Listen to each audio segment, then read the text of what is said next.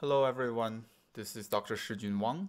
In today's video, I am going to start a brand new sonata, and this one is the E-flat major sonata by Joseph Haydn, and of course this is one of his biggest, and of course this is the last sonata of his.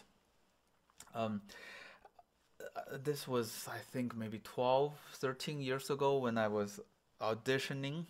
No, this is exactly 15 years ago when I auditioned for the undergraduate program at Juilliard. I saw the repertoire requirement. I didn't check, maybe it's still the same, but 15 years ago it says you have to have one classical sonata by Beethoven, any from the 32, or you can have the E-flat major by Haydn, this one, and or you can play the last sonata, the D major by Mozart. So I guess the last sonata by Mozart and the last sonata by Haydn, they were considered at the same caliber, at the same level of difficulty as all the Beethoven sonatas. And to be frankly, in terms of technique, in terms of music making, this is a lot harder than a lot of the early Beethoven sonatas, and we can see heavy influence from this one that on the early sonatas by Beethoven. This is way bigger and grander than the early Beethoven sonatas.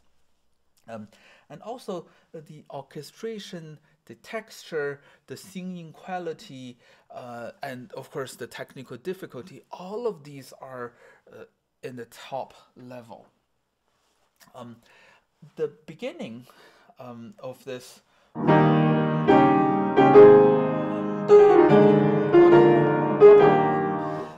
it's so majestic, right? Compared to Beethoven, this is way grander. There are two things I want to share. Number one, we have to really cherish and be careful of the dotted rhythm. I've heard the performance of this many times, and a lot of students, they treat the dotted rhythm into something almost like a triplet. And what do I mean by that? Dotted rhythm, if we divide them into 4 parts, the long note has 3 parts, right? 1, 2, 3, and then the smaller note, the 16th note, has the last quarter. So 1, 2, 3, 4. But I often hear this played 1, 2, 3, right? If we really break them down, it's kind of a variation of triplets. So here we have to divide even from the very beginning, the first quarter note into 4. 1, 2, 3, 4, 1, to have this majestic feeling. 1, 2, 3, 4. And for those of you who've played this one, you understand how difficult it is for this to play these very fast 30-second note with a chord right after, and the fingering is really a mystery. How do I do it? Because we have only 5 fingers and there are 8 notes. We don't have 8 fingers, of course. And then if we switch, then it will require us to switch our hand within a very rapid 30-second notes. And let me share a personal story with you guys. This was probably my sophomore year. I played in the master class of the great Richard Good, Mr. Good. He gave a series of master classes at Juilliard. Of course, I was nervous, right? Because there were every people in the audience, professors and students, they're good pianists, and the most terrifying thing is to play in front of 100 pianists of very high levels. So I was nervous, but I had this fully prepared. The first beginning, I played the wrong note. I messed up that chord. The rest was fine. When this theme comes back, round notes again.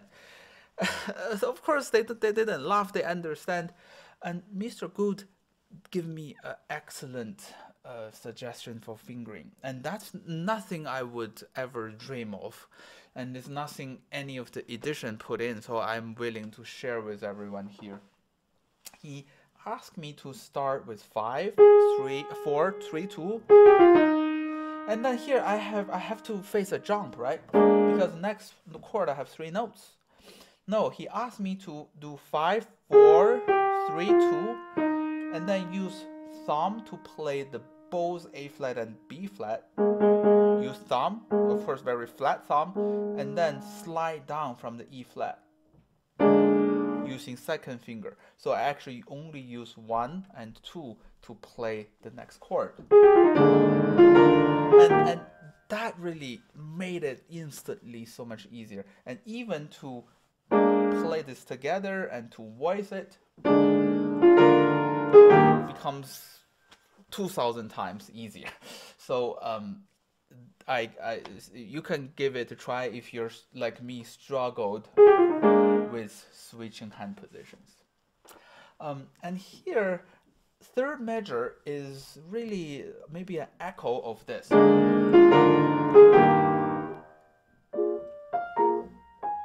Yeah, but of course in a completely different character, in a completely different mood. Here, left hand, please make sure it's eighth note. It should not be by any means held by your hand or by your pedal.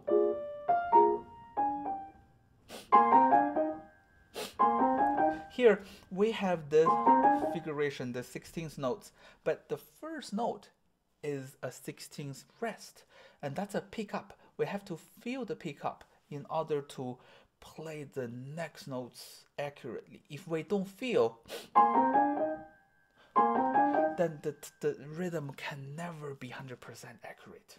Okay, and of course, when something repeated 3 times, the third time must be different. And Haydn put it very carefully. It's loud, so the first 2 are almost question marks, yeah. But the last one, the third time,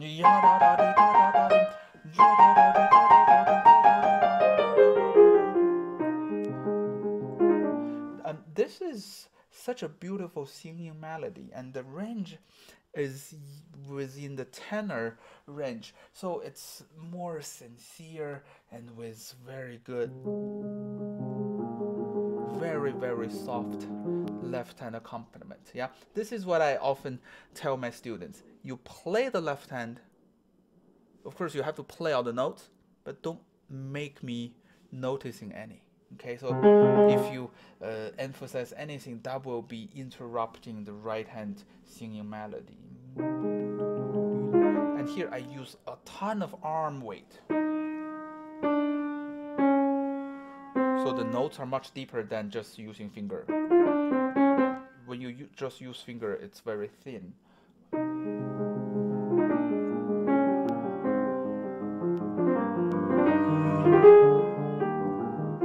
And another thing of making this a singing line is, of course, to bring shapes. Yeah, so again, 2 question marks. So the ending of this really is not very definite. But here comes the, yeah, that's 1 octave higher, but very proud. And in this piece, like I mentioned before, technically it's challenging. And this 30-second note run, this is one of the few spots where it starts on the downbeat. Yeah, if you take a look at measure 7,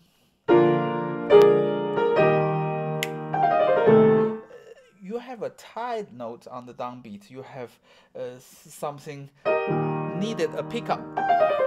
So how it began really is not very confident. But here,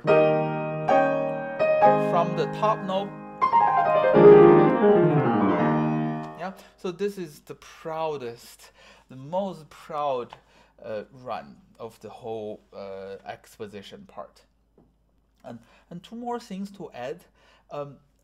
Haydn, unlike Schumann or Chopin, who would put an individual dynamic signs for each hand. Yeah, Brahms does that too. You will see different sets of hairpins on top and for the right hand, and then below for the left hand. And here he doesn't put much for left hand, but we have to analyze the harmonic progressions. Yeah, this is E flat major, that's A flat major, and then A flat major is fourth, subdominant, that's a dominant 7. And then you finish with a cadence, right? That's to the tonic key E flat again. So this note, it cannot be the same. It should be more, right? Because that's how we play like a chord progression. Not, of course, not this way, and not exactly the same. So more, maybe not so much at the end. The next part, this really sounds familiar, right? Because that's the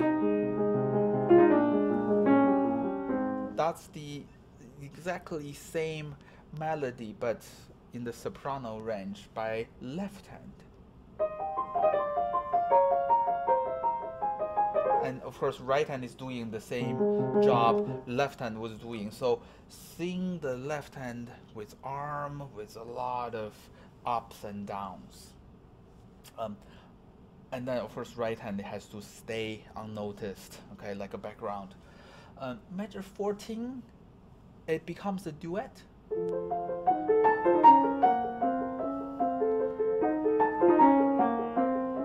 Yeah, left hand sings, right hand sings, and we can of course choose which one we want to give more spotlight on.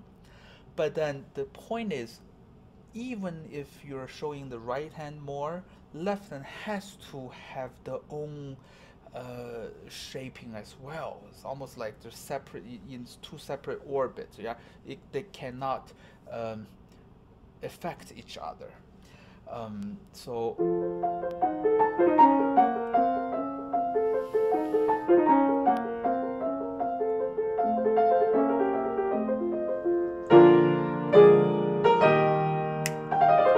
we have to feel the downbeat of 4th beat in order to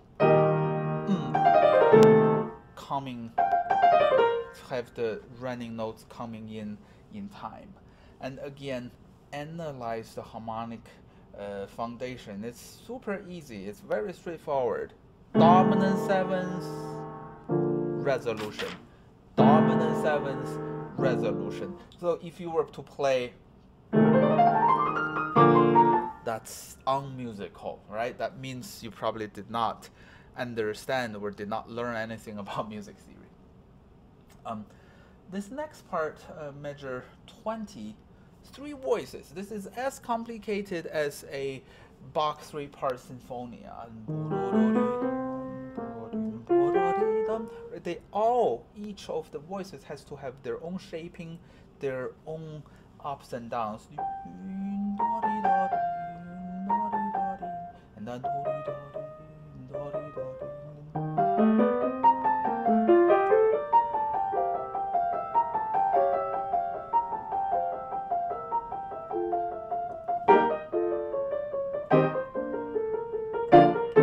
here, this sforzando, it's really not that loud. It's, I think it's like poking people. It's making fun. It's the lighthearted Haydn making a joke with us. But you see, the sforzando, it's within the range of piano, so only a little bit, a very quick attack. And please don't slow down, because that will be almost like you given out the answer before you even surprise people. And here, left hand comes in 2 with most.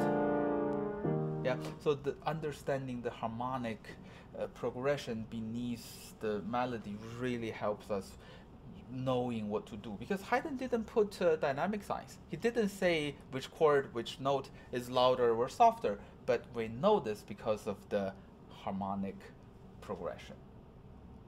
And here, I find it very entertaining. You start with a solo, and then the other hand joins. A common thing I see is when the other hand joins, you change, the students change tempo, or they even change their articulation. It becomes lazier. Right? When the other one joins, then they're longer. No, keep the same articulation is crucial.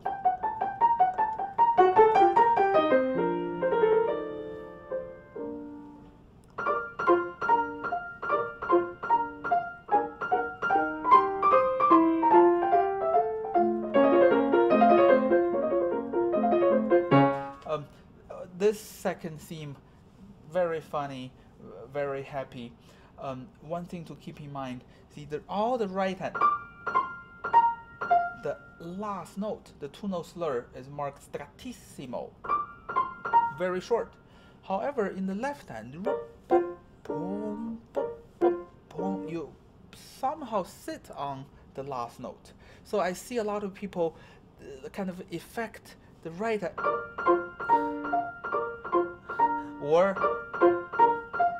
yeah, so we have to practice how to separate. Yeah, left hand sits a little longer, but right hand keeps on going with the staccatissimo. And here, very happy. We can do the second time echo, but it's really optional. And here, you see, to me, not only because the 7th chord and then the chromatic,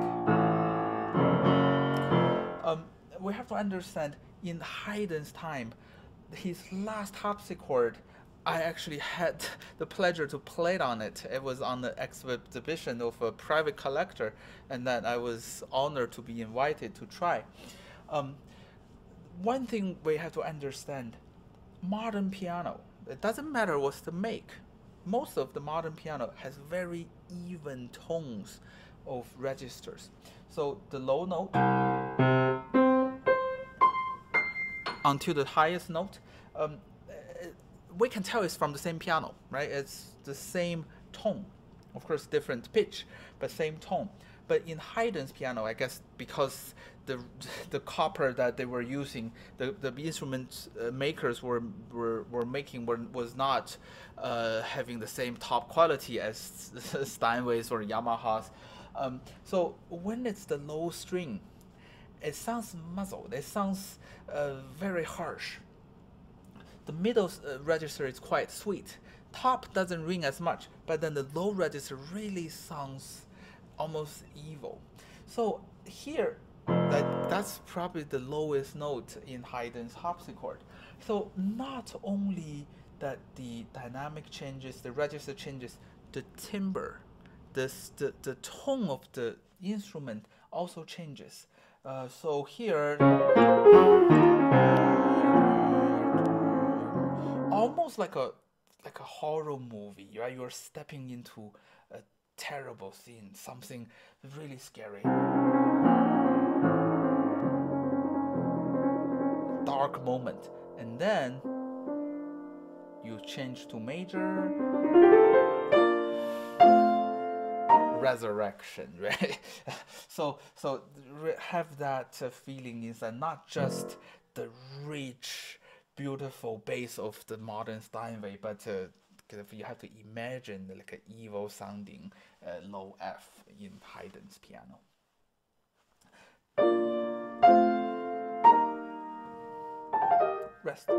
Rest, yeah, bum, ba, bum. All of these details helps us to make the piece more lively.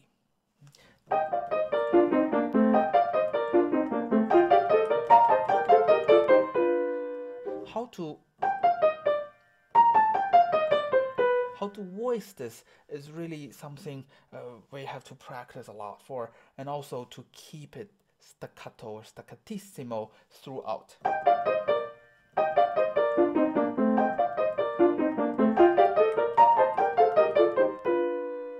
Two questions. Again, are we stepping into this evil sounding world? No, we celebrate. And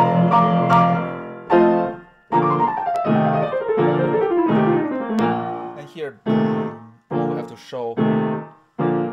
And how do we end this exposition part? No ritornuto. Yeah, keep everything in the same rhythm, same tempo. But then the last two notes really surprise us, because we had this majestic.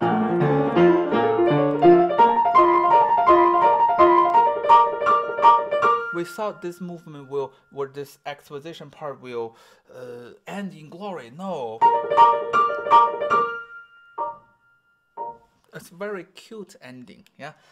Almost like the French people, they're looking at you not face to face, but with a side fish, with a side fish looking at you that way. So, okay, really, this is one of my favorite classical sonatas, and it's so huge. It has so many characters and so many special nuances, special articulation in it. I cannot finish this video with the entire first movement. So next video, next week, I will keep teaching or keep sharing my experience learning the rest of this movement. Thank you for watching. I hope you enjoyed my teaching, and you can follow me with subscribing my channel, as well as turning on the bell, so that each week when I upload a new video, you will get notified. Thank you so much. See you next week.